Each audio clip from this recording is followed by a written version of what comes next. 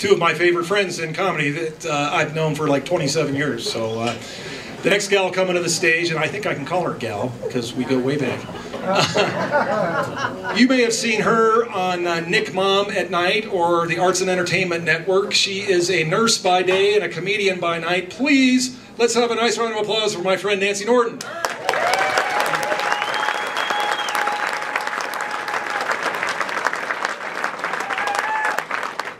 Keep it going for George. Your love for George McClure. We love him. Just checking you guys out. You look great. You look very young. Of course, like last week I was in Florida, so distorted.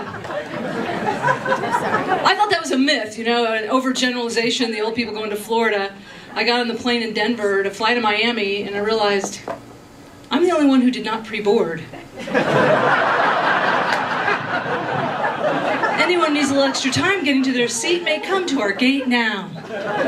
And the walkers were sparking.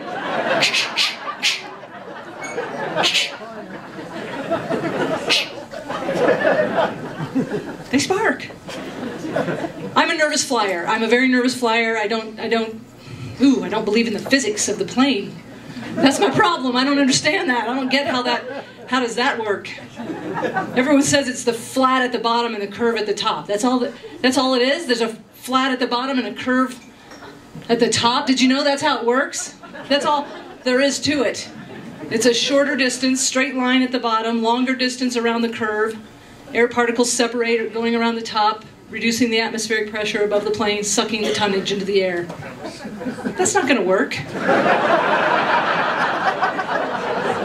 Everybody knows it's our prayers and our mass consumption of alcohol that hold that vehicle over Phoenix. I don't drink on Earth, just 37,000 feet. I'm very frugal and sober on planet Earth, but when I'm up there, it's like, oh yeah, $7 for a Jim Beam? Bring it! I love those cute little bottles they give you on the plane. Aren't those adorable? I always ask for a little paper sack to put over my Jim Beam. And just... Rhino in the sky. I recycle. I bring a little bin and just kick. A little recycle bin. I save them. I collect them, actually. Wind chimes. I'll be selling wind chimes back here by the bar. There's nothing like the tinkle, tinkle, tinkle of a Jim Beam wind chime to remind you why you have no moisture in your mouth.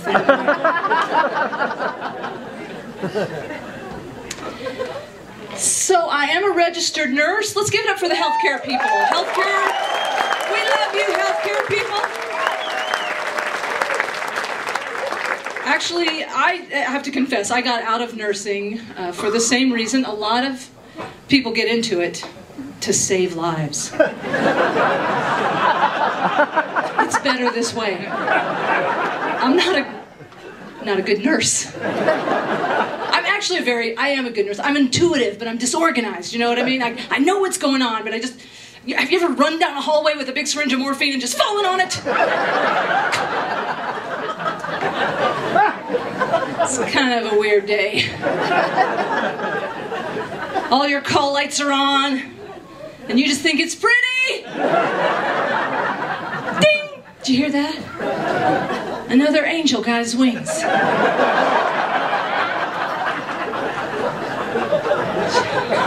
I feel like I drank 3 wind chimes. I was fired, but you know, not for that. I had to let myself go. Have you noticed it's all about them? That's part of the problem for me. I like attention. Look what I'm doing. It's all about them. My arm is broken, my chest is hurting, my cervix is dilating.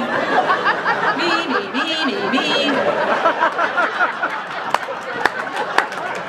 And that's just the doctors, you know? Deal with the patients. What about my needs? I didn't even want to be a nurse. My mother is a nurse, and I'm codependent, so I'm became a nurse. She never said to me overtly, Nancy, be a nurse like me. I would have argued, right? No, it was subtle manipulation through gifts and toys. I figured it out later. I look back on the Christmases, you know? Other girls got dolls, dolls that wept, dolls that cried, and I had this doll that choked. Anybody have that doll? Heidi Heimlich maneuver? She comes with a little toy white light and chicken bone. I'm kidding, the chicken bone is sold separately. You know they'd get you. Are there any nurses here by any chance? Any healthcare people? Seriously? Oh, hi. Oh, welcome. Thanks for being here. Well, that is wonderful. So, is your mom a nurse? No. Is your dad an alcoholic? Just a guess. I have found that to be a common denominator amongst the healthcare providers. Either your mom's a nurse or your dad's an alcoholic. I had the combo platter. Yes. I'm half Scotch, half water. My mom hates that joke. Sweetie, your father's not an alcoholic. He just buys bourbon by the case because it's economical. He's an alconomic. My dad's an alconomic. I'm doing pretty good. Thank you. It's a tough job. I really do think, well, every job is. I mean, here's my problem. You know they have bring your child to work day, and my problem is I bring my inner child to work day, like every day. And it's stressful. It's a stressful job. And I don't know what you do, most of you, in your daily living, but has anyone in your daily job run up to you and handed their hand in a baggie to you? I mean, it's like, here's my hand in a baggie. I'm like, oh, thank you, sir. Good idea. Way to put your hand in a baggie. Oh my, look, it's a hand in a baggie. You know, there's a part of me that's like, the other part of me is like, turn it upside down to see if it stays in like on the commercial. The hand does not come out. This is a good baggie. Hand in a baggie. I mean, that's a hard day. Yeah. And I think he drank a few wind chimes when he was working his skill saw, which was not a good plan. This is actually this guy. This is a sad, but kind of has a happy ending, so try to stay with me. This is a hand in a baggie coming at you. Drunk guy. Here you go. And that wasn't the worst thing that happened to him that day. So he's, okay, he's refinishing the basement, kind of begrudgingly. All right, I'm gonna do it. You know, so he's flop, shoot. Well, yeah, he said shoot. Shoot, that would be my mother if she cut her hand off. Shoot, she won't cuss. Well, if it rhymes, she will. Hell's bells, kept from my keys. Mother. She's crazy. This guy, shoot, shoot. If my mother cut her hand off, oh shoot, cut my hand off, who needs anything? How's your cocktail? Do you need me to freshen, honey? You had a hard day at work, don't worry about my hand. I'll get it later. Don't worry. I am fine. Look, I can take my pulse visually. 90. I'm okay. It's 90. I'm not even shocky. Come on, you need some Fritos or something. Don't you want a little chip dip? This guy, okay. This guy, flop, shoot. I'm going to say he said shoot. Horrible day. Your hand is on the floor. Now he decides in that moment he doesn't want to go on without Lefty. Lefty was my favorite. You know, I don't know. He instantly reaches for a tool in his work area to just end his life immediately. I know this is harsh, a little bit harsh. Suicide? Serious. I'm sorry. But have a plan. This guy, no, he just like reached for the nearest tool, which was a baggie. I like it. A baggie could do it. Just a few puffs, just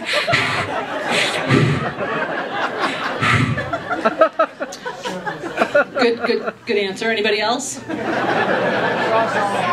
A saw. Sawzall. Oh, a sawzall. Wow, you're aggressive. A sawzall.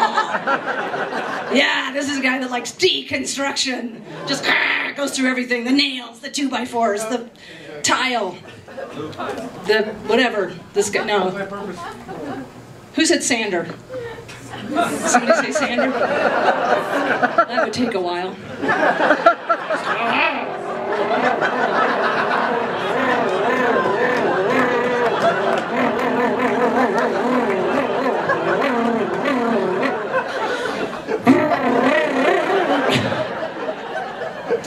300 grit. Dang it. I do the grit humor. Did you say pliers? You're ambitious. Nail gun was the correct answer. Did we have a winner? Sorry. Which is, a gun with nails, so it makes sense, I guess. But I rented a nail gun once because I thought I was butch. I mean, I thought I was butch enough to build a shed. Like, I was going to build a shed. Seriously, I thought I was going to build a shed. And I started to build a shed. I started to frame it myself with a nail gun that I rented. And it turns out that those guns are not made for women's hands. You have to really stretch to reach the trigger, and then you can't let go as fast as you should. I was spraying squirrels in my backyard. Oh no! It's twitchy! It's twitching! I'm a vegetarian. Vegetarian. That was for the jack-o'-lantern you ate the day I carved it. The day. Don't eat anything with a face, that's what I say. Anyway. This guy, okay, that's serious business, putting a nail gun into this area. Bam!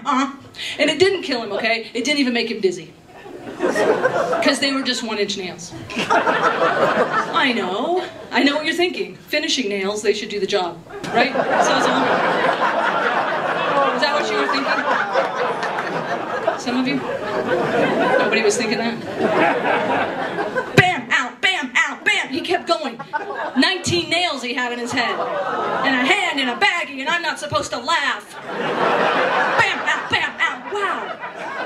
How many? I mean, seriously, would you keep 19? That's perseverance. That's dedication. I'd like to see a little more of that out of you people. Finally, well, he would have kept going, but the clip ran out, and you can't reload with one hand. Am I right? I mean, I don't care if you know how to work a sawzall. You're like, that is some fancy footwork. So he finally called his wife to the basement. Sharon! Could you bring me a baggie? I don't know, quart size. And some ice. And a hat. You gotta have a hat. If you have nails half in and half out of your head, you do not go to the ER without a hat. People put notes on them.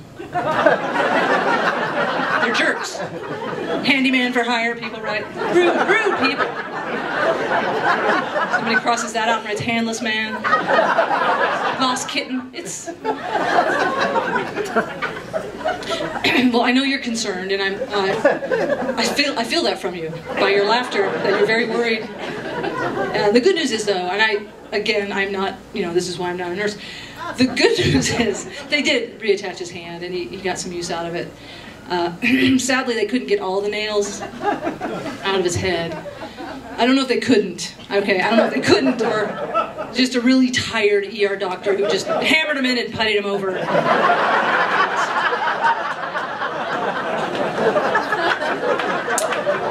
We all do it.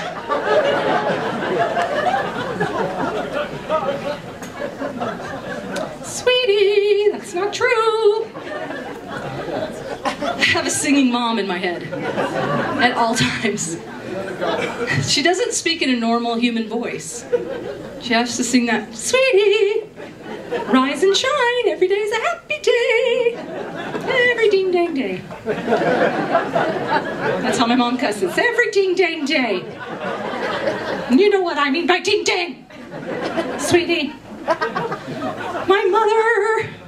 Just once you want to hear her say, hi, how are you, and really mean it. Hi, how are you? Don't tell me your feelings. I can't handle those, okay? He's got some anger. I love her. She has no vices. Isn't that amazing? It's kind of weird. Okay, she used to smoke, but only when she was pregnant. You can't judge that. I wish that was a joke. My mom smoked through every single pregnancy. There were a lot of them. Every photo I have of my mom, she's got a cigarette in her mouth with one of those baby shirts on with an arrow, just kind of. My dad right next to her, Budweiser arrow. You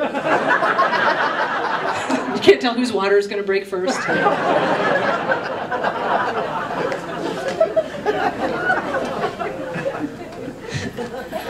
I don't blame her. It was the 60s, you know. The Surgeon General just came out with that warning in the 60s about this, you know. Look, they put the little warning on this package. Look out. Smoking while pregnant will lead to low birth weight. Do you think that deterred any women at all? Do I want a huge baby for this labor? Or a teeny tiny? Teeny tiny. My mom was 4 finger smoking by the 3rd trimester.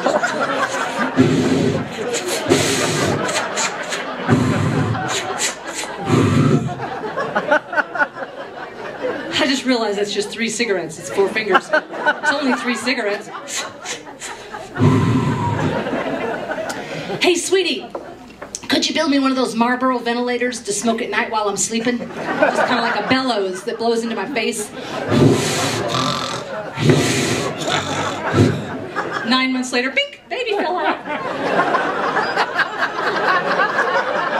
Look at the baby!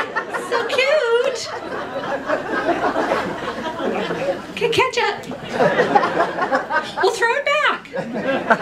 We were very small children, all of us. We were so small, my mother wore us as jewelry. I know that. The twins were the earrings, and I was a pendant. A codependent, would that make sense? I was a codependent.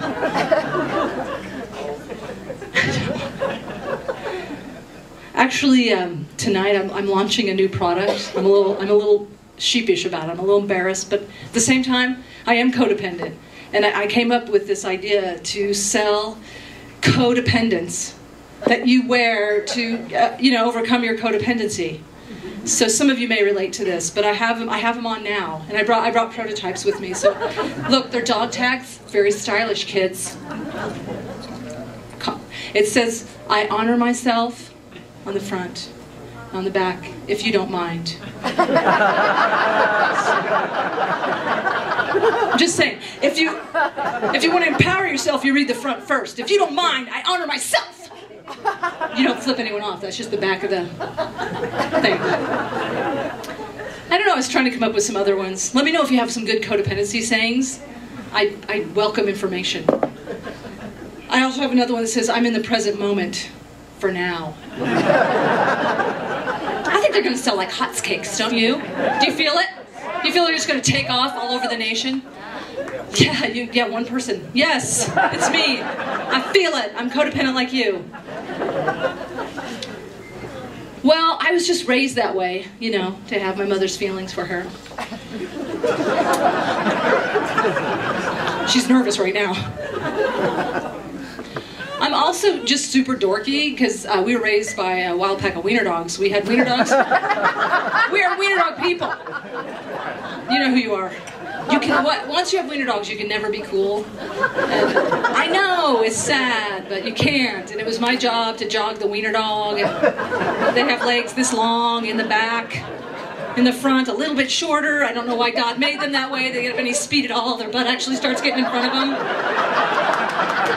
Have you seen that phenomenon coming down the highway, the sideways street sweeping wiener dog? He sees his own butt, he thinks it's a race. Like front end, hind end, who's gonna win? Pretty soon it's just spinning out, and it's just wiener dog butt coming right at you. Which I think you'll agree is not a very efficient attack animal. Who's that going to scare? Maybe that one guy coming out of the manhole for lunch. Next week he's in therapy. Doctor, it looked like a cyclops with a goiter. Is that too graphic? Let's say it's neutered and it's just a cyclops. With a lazy eye. Would that be funny?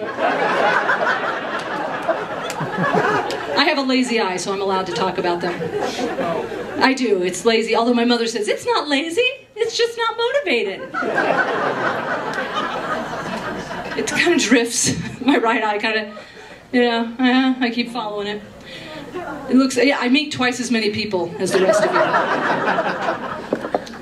I just park by sound. Just, I'm there, get out. So, if you have a red Nissan, I am sorry. I apologize for that right up front. So, I try not to pick on my mom too much, because I'm now, becoming her as we do. And I have a child. Believe it or not. Yeah, really. He's 9. I'm 53. Thank you! 53! 9-year-old. 44-year spread. Yeah, I'm just saying his first words, hot flash. That's nice. He sees my neck turn red, he puts himself in a timeout. No, Mom.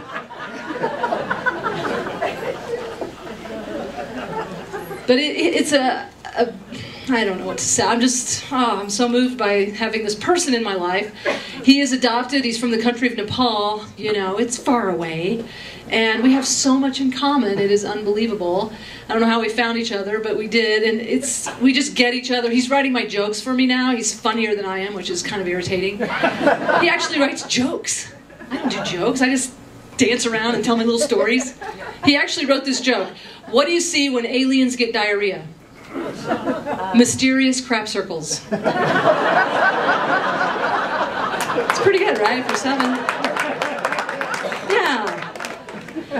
I'm an artist. I was an art major for several years, and he is, several years. He is, it's true. It did happen. I was welding a sculpture one day, and I realized I've got to make a living. I went right to nursing school. So he likes to draw, though, is my point. I like to draw, he likes to draw on his legs to make them look like mine. So that's nice. Spider veins, goes wherever a spider can. Spins a web any size, maps of blue all over your thighs. Look out! Here comes a spider vein now. She's got a spider vein now. He's got a spider vein now. It's driving you insane.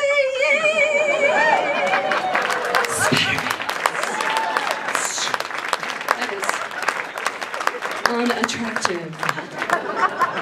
Ladies, do not be afraid of your spider veins. Don't have them removed. Have them labeled for your local highways. It's a free GPS on your thigh. Sure, you have to drive naked, but it is worth it. I've got the I-25 corridor right over here. Got your I-70 interchange up into Wyoming on I-80, and I notice no one's taking the scenic route to Jackson Hole no more. That's too graphic. That's way too graphic. That is a town. That is a tourist destination. I don't know what you're thinking about. I'm just saying the Grand Tetons are not so grand, you know what I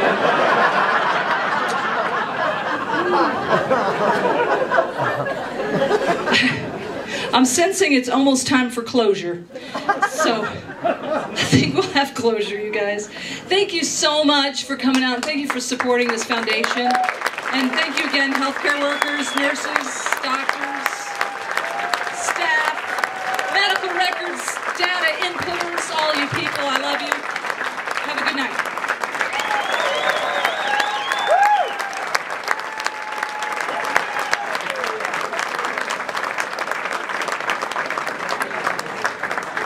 All right, Nancy Norton, let's hear it for her. Nancy Norton. Right there. Fun stuff.